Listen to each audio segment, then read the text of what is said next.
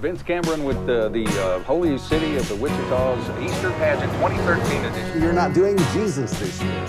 I am retired from playing the part of Jesus. Father, we thank you for this day, for the privilege of being here.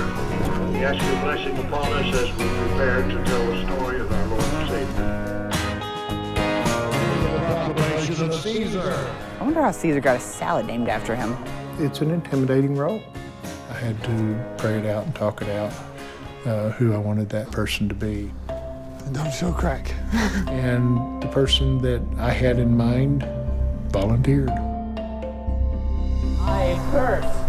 The guy who portrays Jesus has to grow his hair, he has to grow his beard, he can only be a certain age. Don't let my hair tickle you. It's a year-round portrayal, and so it's a very daunting task. I think that people who go out there on the hill feel something. Jesus died on the cross, and y'all believe in that? Yeah, honestly. And the truth, I'm going to say it. What?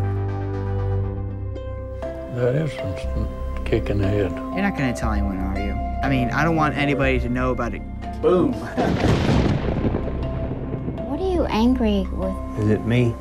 I mean, it could elevate to people not wanting you to portray Christ. I don't want to keep lying to people. I mean, I don't want to hide like this forever. Once you feel ready to tell everybody that you should.